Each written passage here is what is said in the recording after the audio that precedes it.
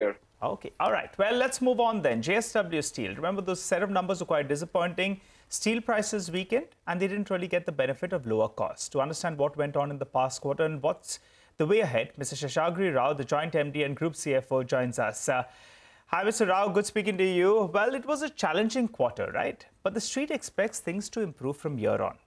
What kind of relief on the coking coal side, particularly, are you expecting in quarter three?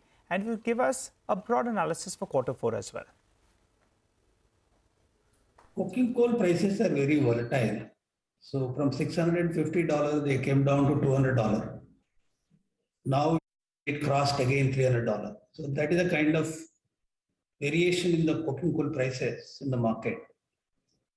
But whatever prices as on date, if you take into account, and then see what is the benefit in cost that can come in the Q3 over Q2, then there could be $80 per ton of coal used in the consumption.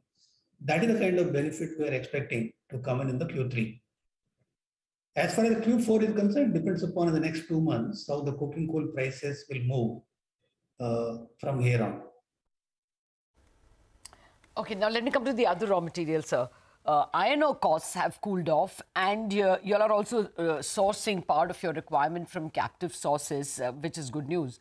Also, prices have stabilized, and does that give you a sense of profit on that front? As far as iron ore prices are concerned, the overall reduction which has happened in the Q2, that has happened in phases, something in July, something in August, something in September. So the full benefit of lower iron ore prices have not flown in the consumption in the last quarter. So that benefit also will come in the Q3. So lower iron ore prices, lower coking coal prices, and also we have started our power plant which uses the blast furnace gas, which was getting flared in the Q2. So the lower power cost, that also will come in the Q3. So there will be a significant reduction in the cost over Q2 in Q3. That is what we expect the reduction in the cost of production that can happen. As far as the steel prices are concerned, we are seeing stability in steel prices right now. So whatever fall that has happened in the last quarter, around 10,000 rupees lower realizations on a blended basis in the last quarter, that is what is the situation in the last quarter. Whereas the costs have not come down to that extent. Even though iron ore prices, some reduction has happened, and only $40 reduction in the coking coal, taking those two things into account, the fall in the cost of production in the last quarter was only 5,000 rupees or 5,100 rupees. So net we have lost in the EBITDA margin in the last quarter. Whereas in this quarter, we expect the steel prices to be stable and better volumes, and at the same time, costs are going to come down. So all this together, I think Q3 and Q4 of this financial year will be much better than what you have seen in Q2. Okay, that's great news that Q3 and Q4 will be much better. Some reports indicate that domestic prices are at a premium to imported steel. Is that correct, sir? No, there is a lot of misinformation saying that the landed cost of imports are cheaper than the domestic prices, which is not true at all. Even today, the FOB price of China is $580, $590 per ton. If you take another $40 as the transportation cost and multiply by 83 rupees, which is a rupee dollar, and if you have to pay 7.5% duty and then add the port charges and other costs relating to imports, then the landed cost is almost equal or maybe slightly higher than the domestic prices today. So if somebody is doing calculation, it's not correct. So if it is compared with the Japanese and Koreans, where they don't pay the 7.5% duty, their base price itself is higher. Therefore, the question of landed cost of imports are at a discount to the domestic price, I don't think it is correct. All right, then we take your word for it, Mr. Rao. You believe that domestic pricing is on par with the imported steel, so we take that. But given all the factors that you've just told us, is it fair to assume that the standalone EBITDA per ton, say, trends from around the 3,500 rupees per ton to around 10,000 rupees per ton? Is that a possibility? No, I don't want to say a number, but I can tell you that it will be much better than Q2. Okay. Okay. Some more qualitative questions. International operations have been struggling in line with, the global outlook itself. Now, what's your outlook and what's your strategy for US and European operations? So in the case of US, if I look at the plate mill, it made a $24 million of EBITDA in the last quarter. So plate prices are reasonably at a good levels. They have not fallen the way HR coil prices have fallen. That is why the Baytown facility was operationally has done well in the last quarter. Then at the same time, as far as Ohio facility is concerned, HR coil prices have fallen quite substantially. And also the raw materials which they acquired at a very high cost, they have to provide in the books the fall in the prices.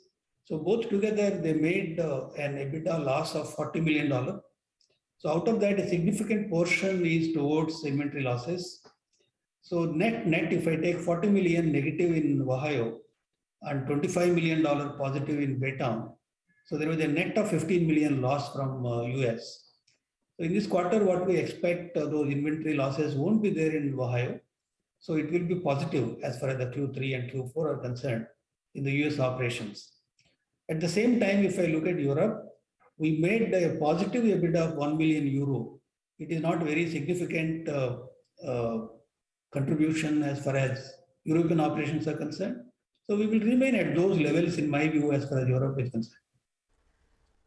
So any plans that you would have to slow down on your capex, and also what's the outlook as far as the debt is concerned? This year we have slashed our capex expenditure by 5,000 crores from 20,000 to 15,000. But if you look at the debt position as on 30th September 22, it was lower by 1,500 crores when compared to 30th June. So even though there was lower margins, we could reduce our debt by 1,500 crores. So how it has happened of reduction of 1,500 crores, we reduced our inventories from 30th June to 30th September by 434,000 tons. Not only whatever we produced, we sold in the last quarter, and we could reduce our inventories. And our domestic sales volume was the highest ever in the domestic market. It is the highest ever. It was 47% growth quarter on quarter in the domestic market.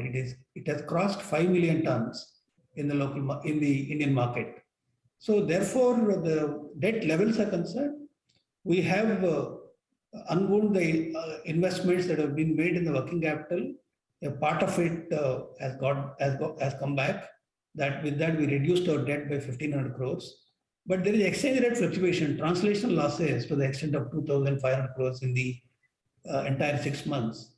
So if we take that 2,500 crores into account, the overall debt could have been lower by 4,000 crores, not 1,500 crores. But the exchange rate fluctuation has taken away 2,500 crores. That's why the debt has gone up to that extent. Okay, Mr. Rao, for the time being, the street is listening to what you're saying. You're guiding for a far improved performance from here on. So we take that. But final question before we let you go. The Adani Group, they've been talking about making an entry into the steel market.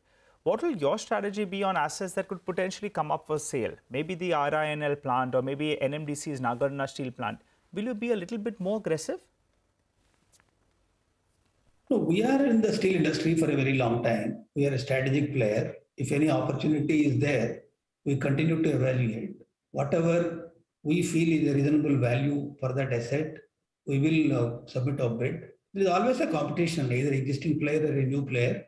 So we have to continue to face that competition. I don't think we have to worry about that. All right, Mr. Rao, always a pleasure speaking with you. Thanks a lot for joining in. That's JSW Steel. By the way, the market has now moved back into the green. The Sensex Nifty and the mid-caps are trading in the green.